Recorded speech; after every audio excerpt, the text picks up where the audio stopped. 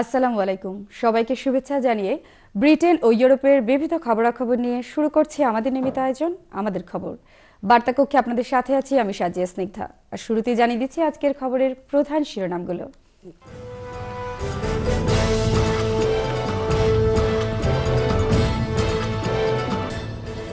Woolwich সেনা barrack পরিদর্শন করলেন রানী দ্বিতীয় এলিজাবেথ।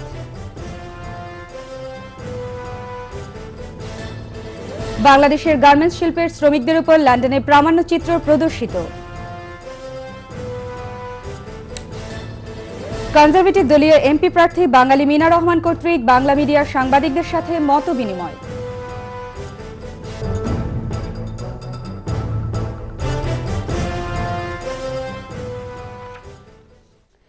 শুনছিলেন শিরোনাম, এবারে বিস্তারিত। উলউইচ হত্যাকাণ্ডের পর উলউইচ সেনা ব্যারাক পরিদর্শন করেছেন ব্রিটেনের রানী দ্বিতীয় এলিজাবেথ। শুক্রবার রানী এ ব্যারাক পরিদর্শনে এলে ব্যারাকের ঊর্ধ্বতন কর্মকর্তারা তাকে স্বাগত জানান। উল্লেখ্য, গত 22 মে বুধবার সাউথ ইস্ট লন্ডনের উলউইচ এলাকায় ড্রুমাল লি রিগবি নামের সেনাবাহিনীর এক সদস্যকে ধারালো অস্ত্র দিয়ে কুপিয়ে হত্যা করে দুই উগ্রপন্থী। তবে প্রাথমিক তথ্য অনুযায়ী এই দুই উগ্রপন্থী মুসলিম বলে ছড়িয়ে পড়ার পর বর্ণবাদী সংগঠনগুলো বেশ কিছু মসজিদে হামলা করে, ফলে এক উদ্ভূত পরিস্থিতির সৃষ্টি হয়। তবে রানী দ্বিতীয় এলিজাবেথের ব্যারাক পরিদর্শনকালে নিহত সৈনিক লির পরিবারের পক্ষ থেকে তার বিভিন্ন ধর্ম ও বর্ণের বন্ধু ছিল জানিয়ে সাম্প্রদায়িকতা না ছড়ানোর জন্য সবার প্রতি অনুরোধ জানান তারা।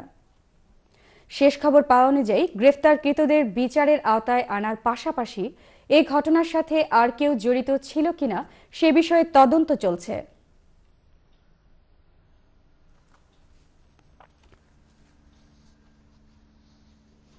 বাংলাদেশের গার্মেন্টস শিল্পের শ্রমিকদের উপর দি রেইনবো কালেকটিভ এবং ওয়ার অন ওয়ান্ট নামের দুইটি সংস্থার উদ্যোগে লন্ডনের রিজেন্ট কলেজে এক প্রামাণ্যচিত্র প্রদর্শিত হয়।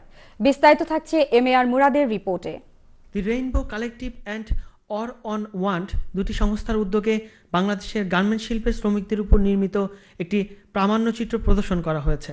দি মেশিনিস্ট নামের ব্যতিক্রমধর্মী ডকুমেন্টারির মধ্য দিয়ে এই শিল্পের সম্পৃক্ত শ্রমিকদের জীবন প্রবাহ উঠে এসেছে। এছাড়া স্বল্প মজুরি দিয়ে শ্রমিকদের মানবেতর জীবনযাপনের ভয়াবহ চিত্রও এই ডকুমেন্টারির মধ্য দিয়ে ফুটে ওঠে।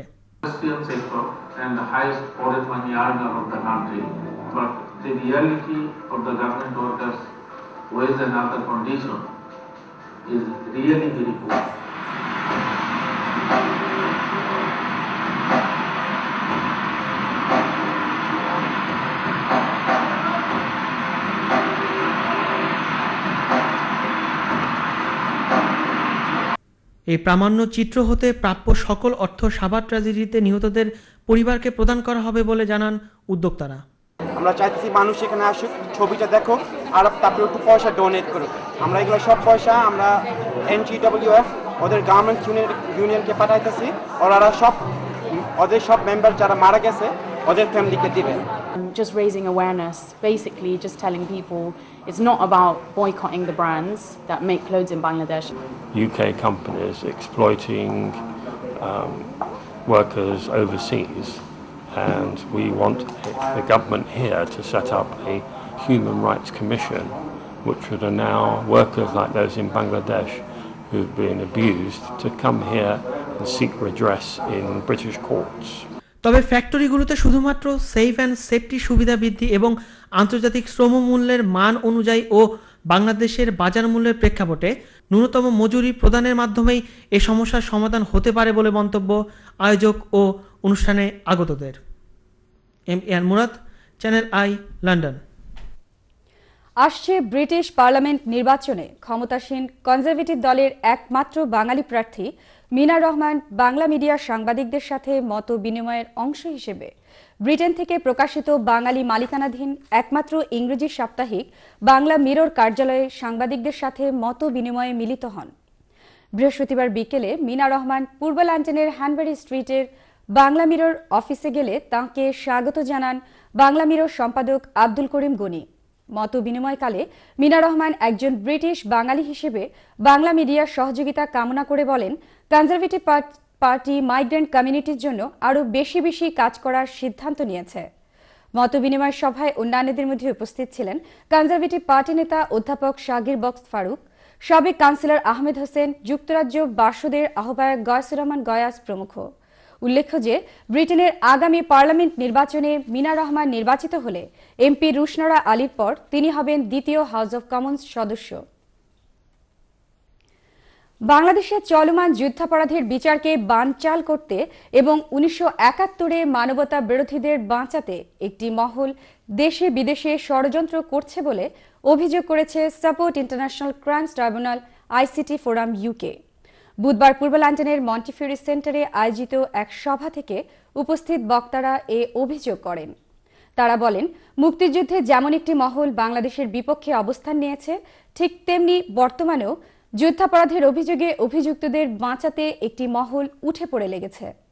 কমিউনিটি নেতা আনসার আহমেদুল্লাহর পরিচালনায় এ সভায় সভাপতিত্ব করেন প্রবাসী মুক্তিযুদ্ধের অন্যতম সংগঠক সুলতান মাহমুদ শরীফ। অন্যান্যদের মধ্যে বক্তব্য রাখেন কমিউনিটি নেতা সৈয়দ সাজিদুর রহমান ফারুক, মুজিবুল হক মনি, সলিসিটর সৈকত আচার্য, সুশান্ত দাস, বাবুল হোসেন প্রমুখ। উপস্থিত বক্তারা এ সময় অবিলম্বে স্বাধীনতা যুদ্ধকালীন মানবতা বিরোধী যুদ্ধাপরাধীদের সর্বোচ্চ শাস্তি প্রদানের দাবির পাশাপাশি সকল সাম্প্রদায়িক দলগুলোর নিবন্ধন বন্ধের দাবি জানান।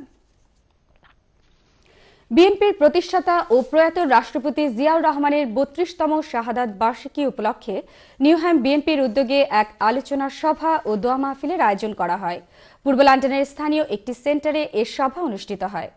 যুক্তরাজ্য বিএনপির সাবেক সহসভাপতি ও নিউহ্যাম বিএনপির সভাপতি শায়েস্তা চৌধুরী কুদ্দুসের সভাপতিত্বে এবং সাধারণ সম্পাদক মোহাম্মদ আব্দুল কাইয়ুম ও যুগ্ম সম্পাদক ফেরদৌস আলমের যৌথ পরিচালনায় অনুষ্ঠিত সভায় সম্মানিত অতিথি হিসেবে বক্তব্য রাখেন যুক্তরাজ্য বিএনপির সাবেক ভারপ্রাপ্ত সভাপতি মিয়া মনিরুল আলম, সাবেক সভাপতি মাহিদুর রহমান, সাবেক সাধারণ সম্পাদক এম এ মালিক, সাবেক সাধারণ সম্পাদক ব্যারিস্টার এম এ সালাম, সাবেক সহসভাপতি শাহ আক্তার হোসেন টুটুল, আলহাজ তৈমুস আলী, আব্দুল হামিদ চৌধুরী, সাবেক যুগ্ম সাধারণ সম্পাদক লুৎফর রহমান, সাবেক সাংগঠনিক সম্পাদক কয়সার এম আহমেদ প্রমুখ।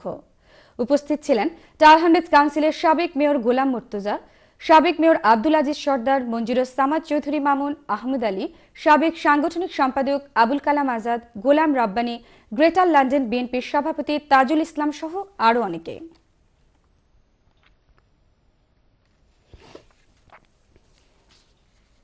দক্ষিণ সুরমা সমাজ কল্যাণ সমিতি ইউকের উদ্যোগে লন্ডন সফররত বিশিষ্ট মুক্তিযোদ্ধা সাইফুল আলম ও অ্যাডভোকেট তাজউদ্দিনকে সংবর্ধনা প্রদান করা হয়েছে। সংগঠনের সভাপতি হোসেন আহমেদের সভাপতিত্বে এবং সাধারণ সম্পাদক সেলিম আহমেদের পরিচালনায় এতে প্রধান অতিথি হিসেবে উপস্থিত ছিলেন সুনামগঞ্জ 3 থেকে সম্ভাব্য সংসদ সদস্য পদপ্রার্থী মনির হোসেন। পবিত্র কোরআন থেকে তেলাওয়াতের মধ্য দিয়ে শুরু হওয়া এ সভায় স্বাগত বক্তব্য রাখেন সভার উদ্যোক্তা কাউন্সিলর খালিসউদ্দিন আহমেদ। অন্যান্যদের মধ্যে বক্তব্য রাখেন কমিউনিটি নেতা জামাল আহমেদ, নাসির উদ্দিন, মামুন রশিদ চৌধুরী সহ আরও অনেকে। উপস্থিত বক্তারা এ সময় এলাকার উন্নয়নে সবাইকে এগিয়ে আসার পাশাপাশি দক্ষিণ সুরমা থানাকে সদর দক্ষিণ নামকরণ করার জন্য সংশ্লিষ্টদের প্রতি অনুরোধ জানান।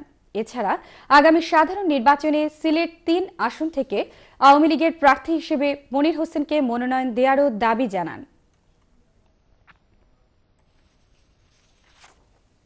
British Bangladeshi chambers and commerce বিবিসিসির নেতৃবৃন্দের সাথে সৌজন্য সাক্ষাৎ করেছেন লন্ডন সফররত সিলেটের ডাকের সাংবাদিক অ্যাডভোকেট তাজউদ্দিন। বিবিসিসির লন্ডন অফিসে আয়োজিত এ সাক্ষাতে দেশের চলমান রাজনৈতিক পরিস্থিতি ও বাণিজ্যিক পরিবেশ নিয়ে আলোচনা করা হয়। এছাড়া প্রবাসীদের দেশে বিনিয়োগকৃত সম্পত্তি রক্ষা ও বিনিয়োগের পরিবেশ নিয়ে বিস্তারিত আলোকপাতের পাশাপাশি নিজ দেশে প্রবাসীদের অধিকার সংরক্ষণের বিষয়ে সচেতনতা বৃদ্ধিতে স্থানীয় সংবাদ মাধ্যমের ভূমিকা নিয়ে আলোচনা করা হয়। এ সময় অন্যান্যদের মধ্যে উপস্থিত ছিলেন বিবিসিসি president Mukim Ahmed, finance director Muhib Chowdhury, director general Mahtab Chowdhury, Nurul Huda প্রমুখ।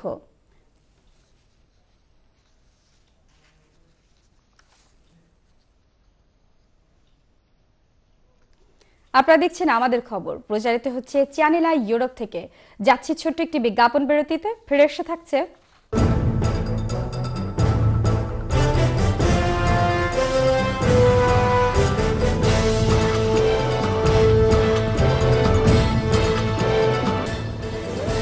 IAS এর পক্ষ থেকে বাংলাদেশের বর্তমান পরিস্থিতি ও ভবিষ্যৎ চ্যালেঞ্জ শীর্ষক সেমিনার অনুষ্ঠিত। সাবেক রাষ্ট্রপতি জিয়াউর রহমানের ৩২তম শাহাদাত বার্ষিকী উপলক্ষে ওয়েস্ট মিডল্যান্ডস যুবদলের দোয়া মাহফিল।